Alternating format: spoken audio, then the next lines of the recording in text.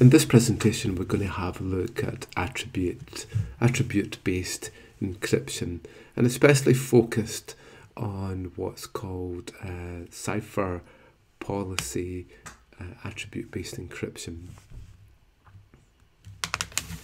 So the two main types of access control that we have are role-based access control. So for this, we typically use the operating system and an Active Directory infrastructure to be able to define a subject and a role. And then with these, we then map these to permissions. So we might, on a Unix system, allow read, write, and execute attributes for an owner, say Bob. And then Bob is in a group, say staff, and then we also have permissions that will look at everyone else outside that group. So this works fairly well, but doesn't scale and is difficult to add in other attributes around an identity. So increasingly we're looking at attribute-based access control. With this, we can define a policy and we can use any attribute about the user, the resource, any action that they're performing, or within any context. So for that, we can start to map these to our permissions. So if it's Bob, we make sure that Bob adds, say, a certain role, and he was also part of a department, and he was performing an execute level from a certain IP address. So in this way, we can start to write fairly robust policies. The key part of this is that we need to make sure that these attributes are gained in a trusted manner. So we would make sure that anything we received in terms of an attribute was properly signed by a trusted authority.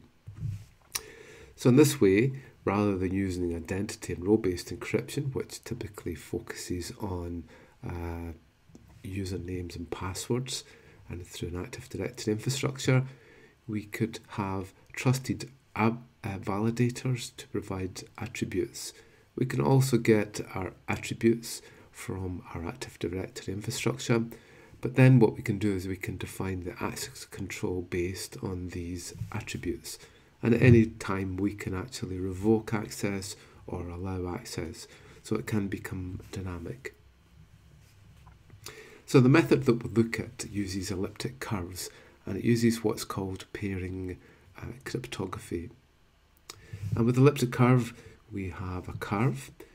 It has a certain mathematical equation, y squared is equal to x cubed plus ax plus b. So typical values are x equals b, a is equal to 0, and b is equal to 7. So we have a point on the elliptic curve, and then we draw a gradient, and we can create a public key as the point at which it reaches the it cuts the curve again. So we end up with scalar values and with xy coordinates, such as these two here. We also have what's called an n value, which defines our finite field. That's a prime number. All the values that we have will be constrained within 0 and that number minus 1. So this is a typical curve that we use here.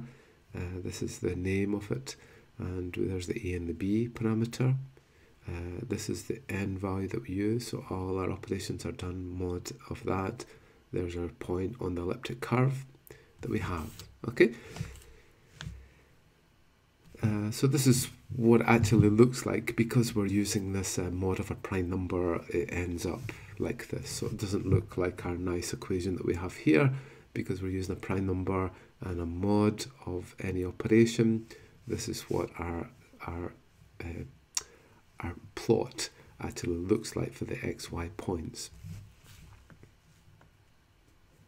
So the method of looking at creates what's called a bilinear mapping.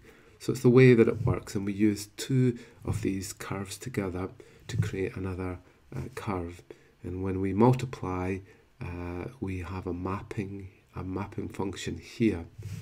And with that mapping function, if we pick it correctly, we can take 2 points and raise one point to A, another point to V, and then with this equation, this mapping, that is the same as the point, each point to the power of AB. And so this is what's called the bilinear mapping, and it allows us to create what's called our attribute-based encryption. So the two main methods that we have are key policy attribute-based, and with this we define a policy for certain attributes to be able to create our key. The other one is Ciphertext-Policy attribute encryption, and with this we create a tree structure with different keys and then allow access given the various attributes. So within cp-abe we typically have these main stages that we go through. A setup phase creates our public key, encryption, and a master key. We then encrypt using these public key parameters, our message, and with a number of attributes. So this will then create our private key that can be used as part of the decryption process. We then create this key, the key generation that's required if we take the master key and then the attributes, and we'll output our private key here. Next, with these attributes and with the policy, we can then create our decryption key from here. We can also use a delegation function which will allow us to take some of the attributes and to try them in the policy. So this is what we might have here. So here are two attributes which are used within a policy. We then create our public key and use that in the encryption policy so that we embed the policy along with the ciphertext. The keygen function then produces our privilege key or a private key, and then that's used within the decryption process. With this, we integrate in our policy with the public key, and then that will produce the encryption key which has been used to encrypt the message. Typically that will be AES of 256 bits. So here's some of the code that we could use here.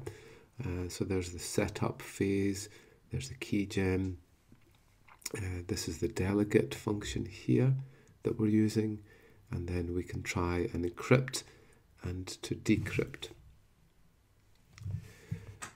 So the methods of what we use is this one here in this example. So we can see here that we do our initial setup with a new public key. We'll then generate our private key here from the keygen, and then we'll go ahead and we'll encrypt to find the key that we're going to use. So that will be the ciphertext and also the key that is created here. So then this is the message, and we also have embedded in the cipher policy. And then next what we can do is we can then use our key that we generated to be able to encrypt with AES, and then hopefully when we get our attributes we should be able to decrypt it back with AES. So here is one example of how we can create our policy. So in this case we're using post-stored or traversal of threshold tree method. So this is an OR function, and this is an AND. So in this case we'll define staff, CSN 09112 and admin as part of our policy. So we define these as attributes. And now we're saying any two of these will give us a successful hit on the policy. Okay, so that's an OR. So it's staff and this, or this and this, or this and this. So we start from here and we work down. So over here, we now do a 1 of 2 root here, and then we do a 2 of 3, which will give us this here. So in this case, we can have root, or we can have staff and admin. So in this way, we can actually define our policy in an efficient way.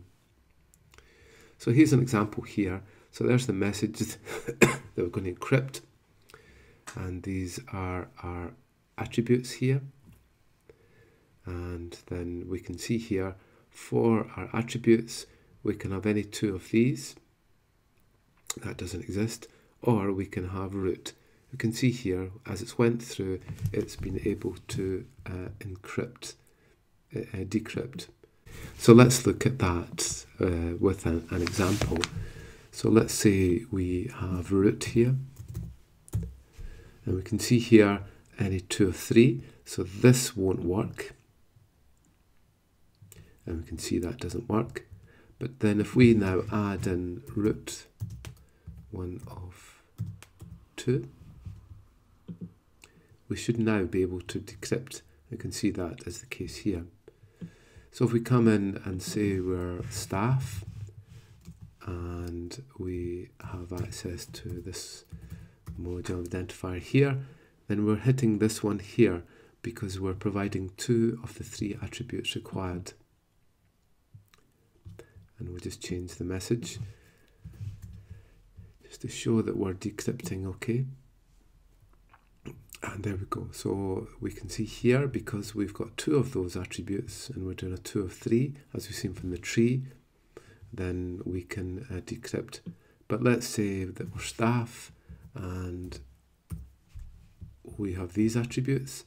So this won't work because we don't have 2 of the attributes required here.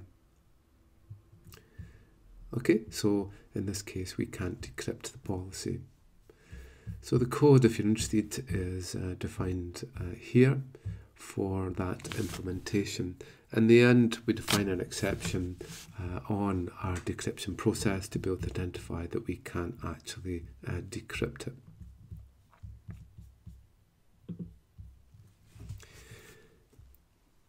Okay, so there's an example there. So we can see here that we only have 1 of the attributes required here, so that we can't decrypt that policy.